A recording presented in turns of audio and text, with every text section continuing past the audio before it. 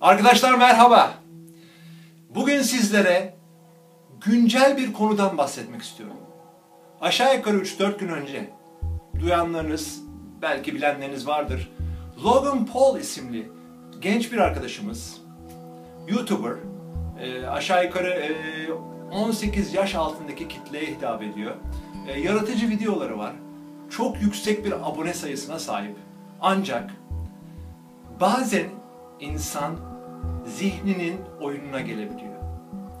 Bakın buradan vereceğimiz mesajlar olumlu olmak zorunda. Çünkü olumsuz verdiğiniz mesaj zihnin oyununa gelip de bu kütlesel, fiziksel dünyada bir fırsat elde edeyim, bir kendi çıkarı uğruna yapılan her hareket size birebir tekrar geri geliyor. Dolayısıyla neden bu arkadaştan bahsetmek istedim? Şu anda dünyada en çok abonesi olan bir YouTuber ve rating uğruna, abone kapmak uğruna, biraz daha fazla kapayım uğruna bu zihnin oyununa gelip Japonya'daki intihar ormanında bir cesedin görüntüsünü paylaşıyor. 18 yaş altındaki kitleyle ve o olumsuzluk, bu hırs uğruna yaptığı bu düşüncesizlik ona birebir geri geldi. Şu anda bilmiyorum, YouTube kanalının kapatılması dahi söz konusu. Dolayısıyla nereye gelmek istediğimi şu anda açıklamak istiyorum size. Buradan vereceğimiz mesajlar çok önemli.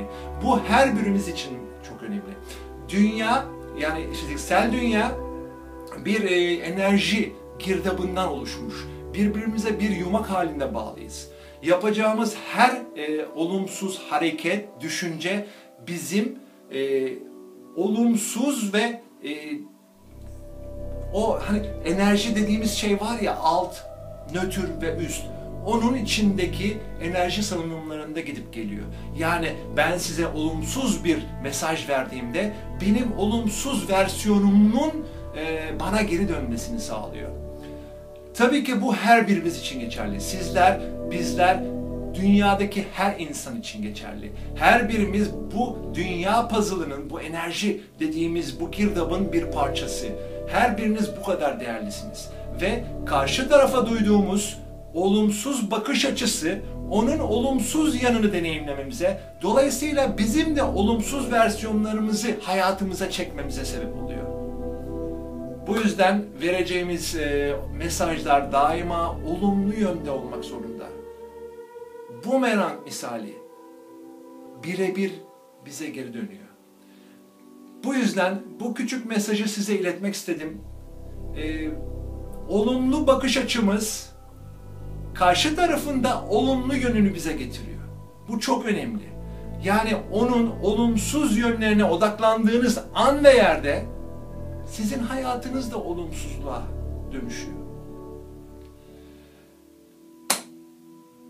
Bu mesajı da verdikten sonra bir sonraki videomda güzel çalışmalarla karşınızda olacağım. Hepinize harika, mutlu, mucizeler dolu günler diliyorum. Hoşça kalın.